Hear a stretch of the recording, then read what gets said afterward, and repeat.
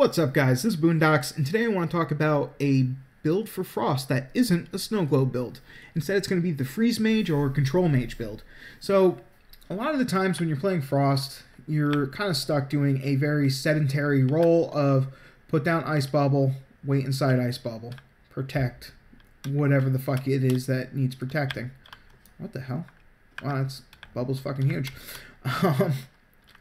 If you want to play a style that's a little bit different, instead more for supporting your team as you're going through, say, a survival or trying to go through an area where you're going to have to constantly keep moving, that type of thing, well, then there's another option, and that's going to be more of the Control Mage.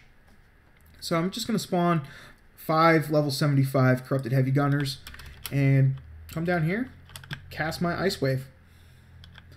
And now they are going to be slow as shit. Not only do they move slow, but they're also going to shoot slow.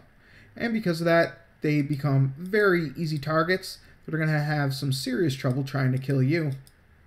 As you can see, that one guy's just popping shots off at me, but not that big of a deal. All I need to do is drift behind the side here, and I'm good to go.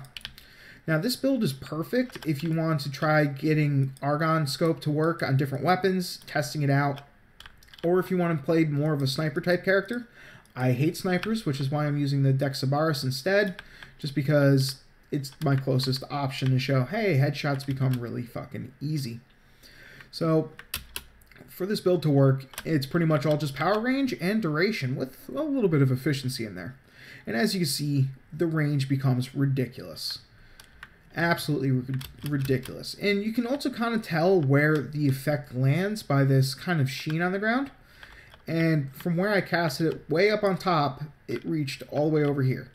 And it fires off at a 60-degree angle, so that means it probably would have reached pretty much at this angle right here.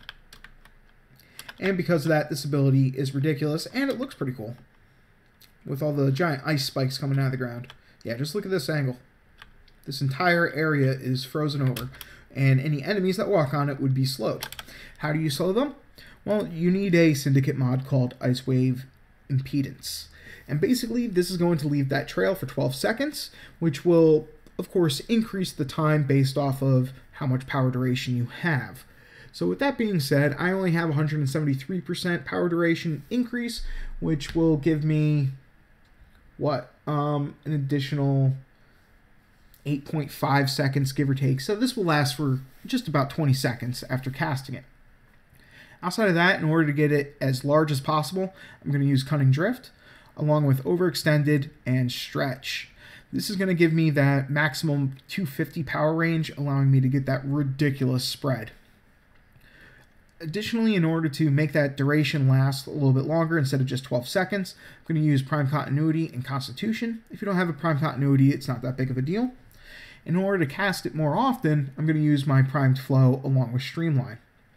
Now, if you don't have a Primed Flow, it can be a little bit annoying because Frost's base energy is only 300 once you have a maxed out flow on it.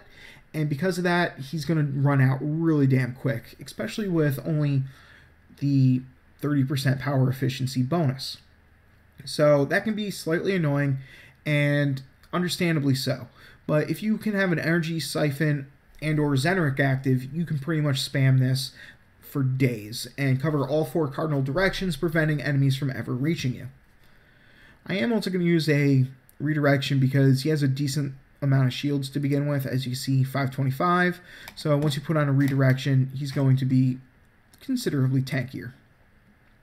There is an alternative way of building this, however, because as you might see right now, my Avalanche, while it will freeze enemies for 13.8 seconds, which is a great oh shit button in case you get surrounded, well, it's only going to reduce enemy armor by 16% and do pretty much no damage at all. Now, while this isn't going to be modding Avalanche to do a damage setup, it will, however, kind of spread out your stats overall. So now your power duration is only going to give you, excuse me, it's only going to give you like an extra, what is that, 3 seconds, not even 3 seconds, bringing this to just shy of 15. And the range is going to be a little bit shorter, but because we're now at 120% power strength, and thanks to using Transient Fortitude, as you can see, this is going to bring my armor shred to 48%, as well as still being able to freeze enemies for almost 10 seconds.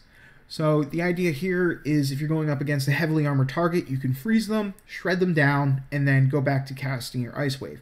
The problem with this is because you're not going to be able to build for huge amounts of efficiency like you can in the Snow Globe build, this is going to cost you a whole shit ton in order to actually use your Avalanche over and over again, as it's still going to cost 70 energy, which is why I recommend just using the slowing build and be good to go.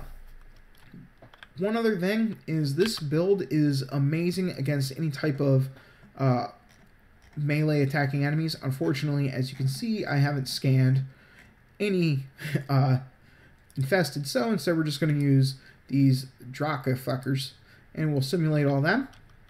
And, oh shit, as you might know, these guys can be a serious pain in the ass. So let's re-simulate them. So we'll just hop down here and just kind of cast off in all directions. And holy shit, look at that. Even as they walk onto the platform, they are getting instantly slowed. And because of that, they become real easy pickings.